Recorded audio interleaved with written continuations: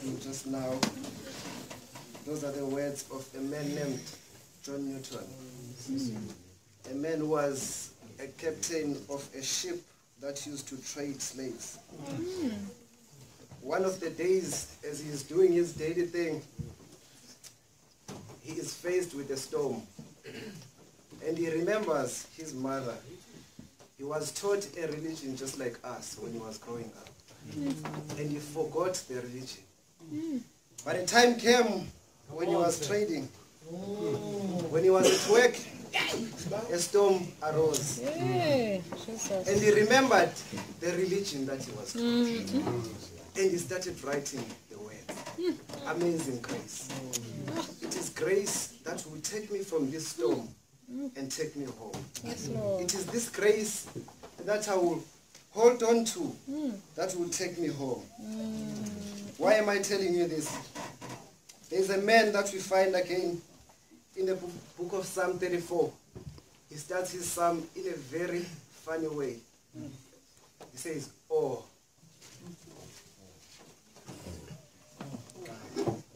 Oh.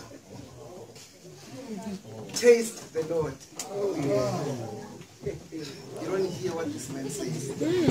When he starts his message, he starts it in a funny way. He starts it in a way of a man who is happy. He says, oh, taste and see that the Lord is good. Why is this man saying, taste that the Lord is good? The reason why he is saying this, we find the background of the story in 1 Samuel chapter 21. David was a man who was favored by God. And there came a time when they were faced with the war, the Philistines and King Saul. King Saul says to David, or says to his army, whoever will defeat these people, I will give him my daughter.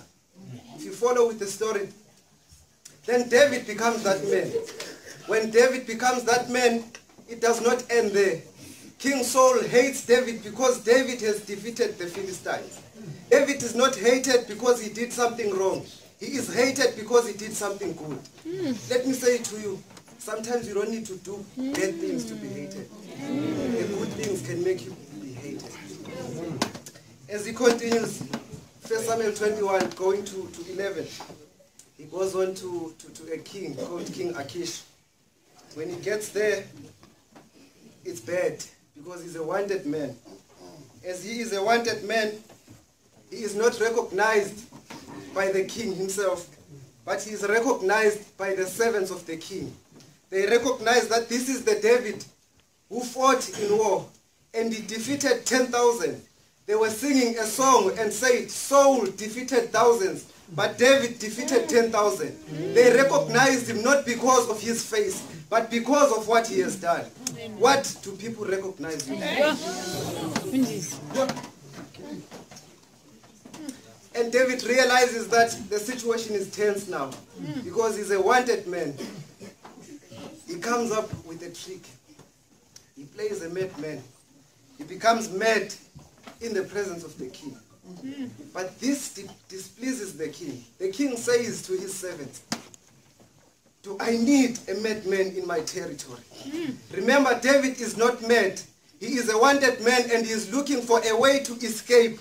So he pretends as if he is mad. Then the king says, do I need a madman in my territory? I don't need such men, but tell this man to go. So David is delivered because he pretended to be mad. Then when he is leaving the territory of King Achish, that is when he goes, he is a happy man. That is when he starts singing this song. He says, oh, test. You're not following. That is when David goes on, when he leaves that place. And he goes on, he sings like a happy man. There are many things that you can say when you are happy. As Africans, there are many expressions that you can see when you are happy. But David chooses to use an expression that says, oh, test and see that the Lord is good. Because David has been delivered from King Achish. Taste and see that the Lord is good. Taste and see. The song that was sang, Amazing Grace, the man saw the amazing grace of God when he was faced with a storm. I want to say to us, sometimes we need the storms in our life so that we can see the grace of God. Amen. The storms are not there to defeat us. They are there to show us that God's grace can sustain us. Yes. Because when John Newton writes the song, he sees the grace of God because he is in the storm. When he was up there, he didn't see that God's grace is sufficient enough. But he recognizes that God is sufficient enough to pull me through when he is faced with a storm. And David again, he sees that God is good when he has escaped the snares of Satan, when he has escaped the snares of King Saul. That's when he starts to write and he says, "Oh, taste and see that God is good." And this verse, this line, is an interesting line because I cannot make you taste something, but you need to test that on your own. Yes. And he says, test and see. To be practical, when you need to eat something, you see what you want to eat. You don't eat that which you don't see. But David reverses this and he says, no, test it and then you eat it. Are you following? The reason why David is saying test and see that the Lord is good. When you test, then you will see that the Lord is good. Because when you test, there are three senses that are involved. The moment you test, you smell. The moment you test, you touch. That's why he says test and see that the Lord is good. Because not only one sense is involved, but three of them. Test and see that the Lord is good. Then the last line says, blessed is the man who trusts in him. Blessed is the man who trusts in God. This action on its own is not only an action, but it's an action that comes with a blessing. It's an action that benefits you who is testing. It's an action that involves you as an individual. When David says test and see, he is saying you have learned about the religion, but have you tested the religion? Yep. John Newton knew the religion that he was taught by his mother, but he only tested the religion when he was faced with a storm. That is when it became practical to him. Sometimes our religion is too theoretical. We don't know how it feels to taste it. Okay. Test and see that the Lord is good. It doesn't help to come here when you don't have a testimony to tell about your religion. Test and see that it is good. It might seem like this worship is not doing any good to you. It might seem like things are not working out for you. To some of us, it might even seem like we have stayed for too long at Helderberg.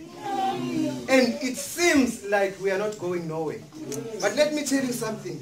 It seemed like that when John Newton wrote the song.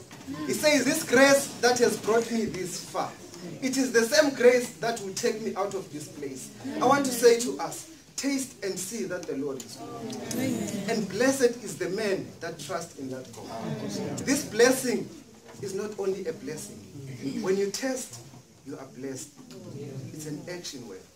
You are testing and it's continuous. Test and see that the Lord is good. And you'll be blessed.